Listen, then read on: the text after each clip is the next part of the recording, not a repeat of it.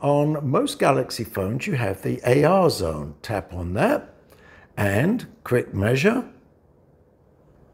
You've got to just do that for a few seconds for it to learn where you are. Now, if I want to measure the plant, you press from here, go up to the top of the plant, and there it is. It tells you that is 108 centimeters captured, and it takes a photograph, and then from there and so on, you can measure people, objects. It depends what phone you're using, it depends. And you need, what's it say here, look at that. There's an object maybe too close, too shiny or too dark. So to do a mirror may be very difficult. I will try. From here to, now look at that. All the measurements have come up. Look at that. Pretty neat.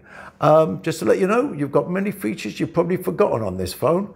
Just thought I'd add that in. Hope you enjoyed it. For more tips and tricks, subscribe to the channel. Thanks. Okay, just to show you a couple more examples here. Table, so you do that again. And if I get it back, you can see all the dimensions in one go. Pretty neat. And you can change centimeters to inches and so on and so on. And you could measure the height of a door, I think. Let me just see.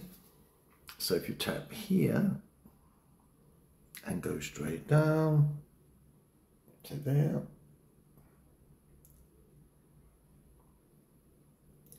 And your mileage may vary depending on which phone you use.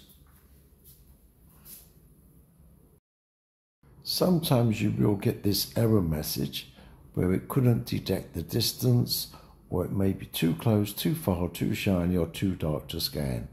Your phone dictates your mileage on this one.